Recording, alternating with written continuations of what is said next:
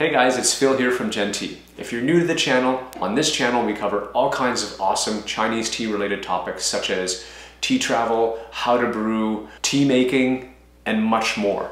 We also have a web boutique where you can get great fine Chinese tea and you can count on the quality being top-notch. Today's video is a little bit of a funny video for a tea vendor because today we're going to talk about when not to drink tea.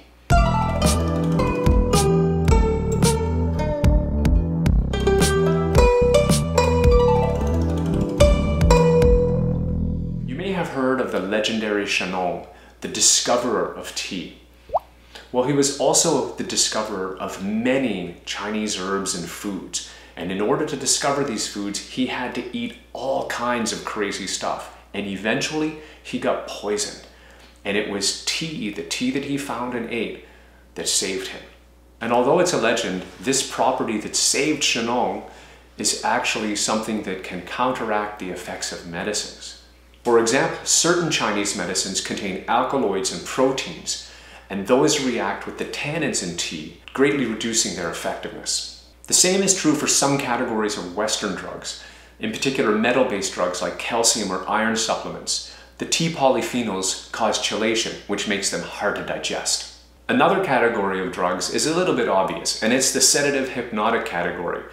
When we're trying to chill out and relax, perhaps caffeine isn't the best thing to achieve that. And that's exactly why tea isn't recommended with these drugs. And finally, there's enzyme-based drugs. For example, drugs you might use to boost your gut microbiota. Again, tea polyphenols are the culprit here, making these drugs less effective. One of the reasons I made this video is because I used to often wash down various medicines with tea. Maybe you do too. We're tea lovers after all. But Jen told me one day, hey, there's some reasons you may not want to do that. So I thought I'd share them with you. Of course, always follow the instructions on your medicines packaging or the supplements packaging, and of course follow instructions from your doctor. And a simple guide that I use is I just wait 30 minutes between taking medicine or supplements and having tea. I hope you enjoyed the video, and if you did, consider giving it a thumbs up and even subscribing to our channel for more great content. Until next time, keep steeping!